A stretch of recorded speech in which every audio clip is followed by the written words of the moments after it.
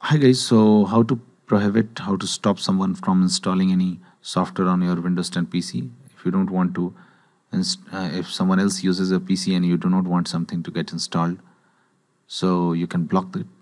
So how to do this? It's very easy. If you are on a Windows 10 Pro machine, then you can do it simply by using GP edit MSC. But if you're not, then we'll tell the method using registry after at the latter part of this video. So, and for the first method, for those computers who are using Windows 10 Pro machines, just search gpedit.msc, okay, to open local group policy editor. Now, once this open up, you have to expand computer configuration. It's already expanded. Now click on administrative templates, double click on it to expand it. Now double click on Windows components to expand it. Now scroll down and find Windows installer.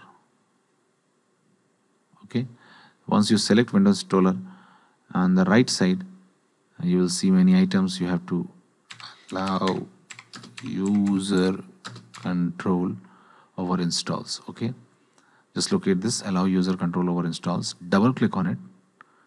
Now choose disabled, and now click on apply and click on OK. So in this way you have blocked someone from installing any software on this computer. Now for Windows 10 home users who cannot access local group policy editor, what you can do, just search regedit and click on registry editor to open registry editor.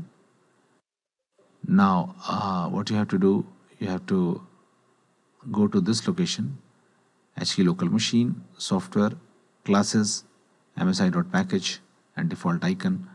So I have pasted this path in the description of the video given below. You can directly copy this path from there. Just copy and paste this in the address bar of the registry editor, hit enter, and you will reach here, Msi.Package DefaultIcon. Now what you have to do, in the right side you will see default item, double click on it, and now at the end of it there is a 0, just change it to 1, click on OK, and now restart your computer and your problem will be fixed, because now anyone will not be able to install anything on your computer. Now if you want to change it, you can already always come here and change it back to 0 if you want to undo this change. That's it guys, please do like the video.